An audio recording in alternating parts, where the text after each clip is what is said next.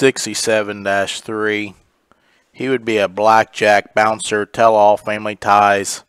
His mom would be a littermate to a couple sailmakers we had at Houston last year. She'd be a first litter gilt, and one that has offered and set such a unique look and uniformity within the litter. Grandma here would be from Boble. She's a tell-all, family ties. That family ties sow would be the mother of, or the tell-all sow would be a littermate to the mother of the gilt that Farnham and Rosebud bought for $68,000 there at the spring showcase. This 67-3, from the word go, he's a stout critter. He's busted open and square underneath. He's got the big feet, the dense bones, the clean joints. One that, honestly, I think his best days stretch into September and into October.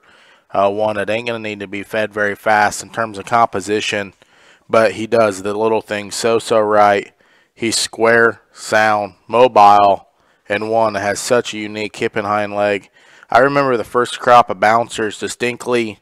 They look like this. Honestly, not as heavy duty in terms of foot and bone, and they fed absolutely bar none. Excited to get this pig into a high quality show family and see what it can do for them.